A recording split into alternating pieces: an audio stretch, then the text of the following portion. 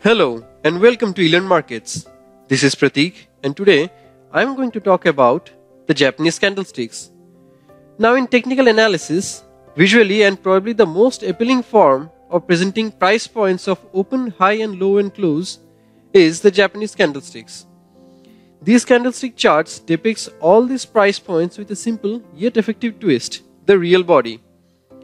Now there are certain guiding principles which are used for the formation and usage of the Japanese candlesticks.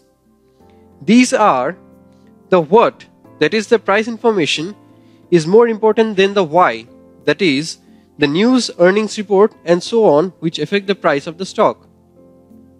All known information is reflected in the price.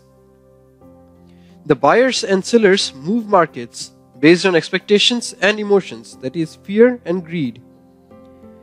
Markets fluctuate, and these fluctuations lead to price movements which are depicted in the charts. And finally, the actual price may not always reflect the underlying value of a stock.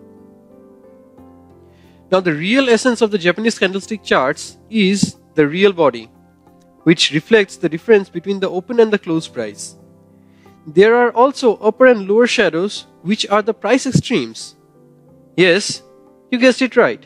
It's the high and low. Traditionally, a shaded real body candle will mean a negative day, that is, it has closed below its open.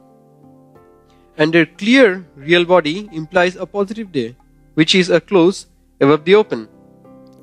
I hope this helped you a lot. Thank you for watching.